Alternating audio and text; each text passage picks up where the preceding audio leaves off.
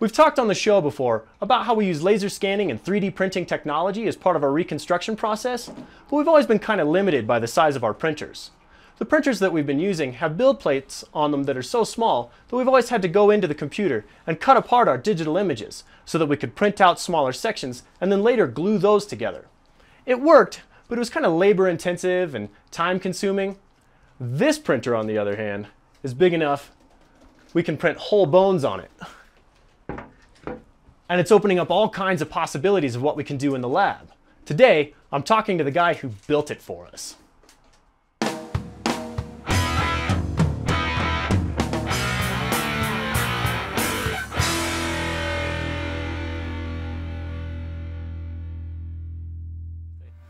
So yeah, my name's Guillory. I'm a mechanical engineer. So I design my own custom 3D printers.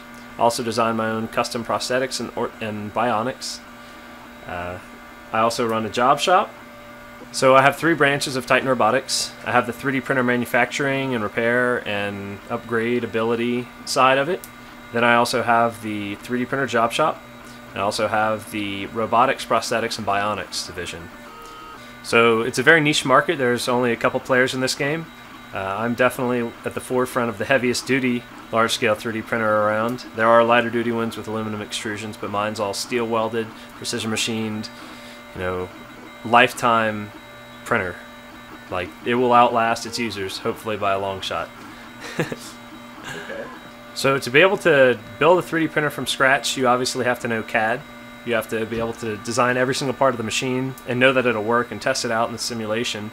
Then you have to be able to cut the steel, weld it, machine it, paint it, assemble it, calibrate it, make sure everything is perfectly aligned, and then you start wiring it up and then calibrating it again and then doing some test runs, and you got a finished machine.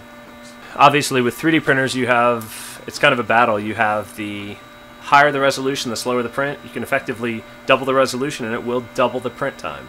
So it really depends on how fast the part needs to be prototyped and, you know, the resolution that's required. If there can be hand finishing done, if you know, if someone has the patience, like the Dinosaur Resource Center, to go and, you know, sand every part of the plastic perfectly smooth, and we can do a print in half the time.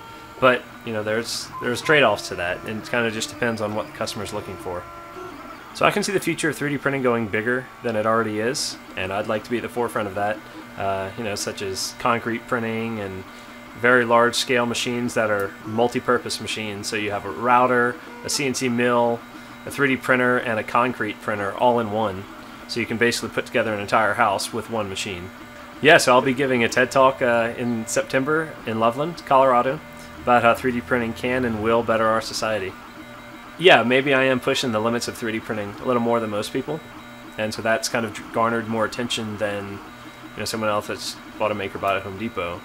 But I'm no different from them, and I just have a little more desire to give back to society. And so that has allowed me an invitation to the TED Talk, TEDx Centera in Loveland, Colorado. Yeah, as far as like helping out society, not too many people realize that they can do it with any 3D printer. So there's an organization called Enable. EnablingTheFuture.org is the website. You can go to that and you can see the possibilities of what you can do with a 3D printer. With the new large-scale 3D printer that Clay built for us, we've already been able to print off much larger bones to use on our Displetosaurus reconstruction project. Take a moment to subscribe to the channel, and as always, stop by and see us in person at the Dinosaur Resource Center in Woodland Park, Colorado. Until then, I'm Jacob. Thanks for watching.